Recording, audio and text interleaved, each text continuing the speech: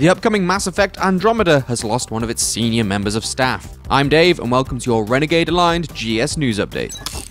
Lead writer Chris Schlerf confirmed on Twitter today that he's left BioWare to join Destiny developer Bungie. According to his LinkedIn profile, he had been with BioWare for 2 years, before BioWare working with 343 Industries on Halo 4. His LinkedIn page also contains some possible hints at the direction of Andromeda, which he described in his tweets as a game that will blow people away.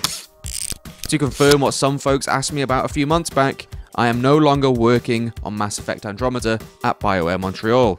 Sincerely one of the best experiences of my career, I am incredibly grateful to have worked with such talented and truly wonderful human beings. I think Mass Effect Andromeda is really going to blow people away. Couldn't be prouder to be part of it, and excited like a little kid to play the final when it's out. All that said, very happy to be back in Seattle working with a scrappy little company called Bungie that some of you may have heard of. Think we might have some interesting stories to tell. One of his duties included expansion of traditional BioWare storytelling tools and techniques into new areas leveraging increased player choice and agency in world narrative and asynchronous storytelling. At the end of 2015, another high-ranking Andromeda developer, senior producer Chris Wynn, left BioWare.